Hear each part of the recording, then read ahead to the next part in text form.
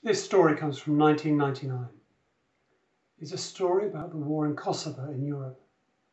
A man called Bashkim had been walking for 2 days trying to get out of Kosovo after becoming separated from his family who had fled. At the side of the road he sees a torn photo and upon picking it up discovers that the girl with fair hair and blue eyes pictured there is none other than his daughter.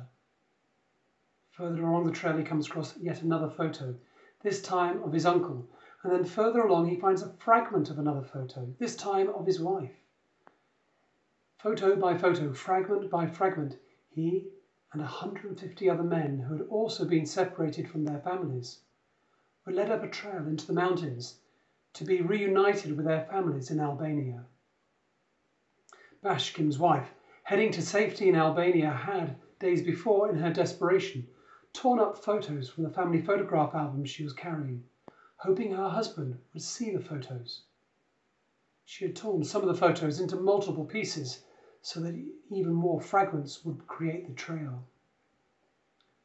The news headline in 1999 announced that a trail of torn photos led 150 people to safety. Palm Sunday is the day when Christians remember Jesus' entry into Jerusalem, when his path was laid with palm branches. Jesus followed the path before him. We all know the story soon shifts, but before we hear the reading of Jesus' suffering and death, we are to remember his triumphal entry into Jerusalem. In many churches on Palm Sunday, palm branches or palm crosses are passed around, and a procession often takes place around the church. It reminds me that we all make different journeys, and we too must take care of what and who we follow. Holy Week is often described as a journey. It's a good metaphor for a week that includes many stories of journeys, not least the journey to the cross on Good Friday.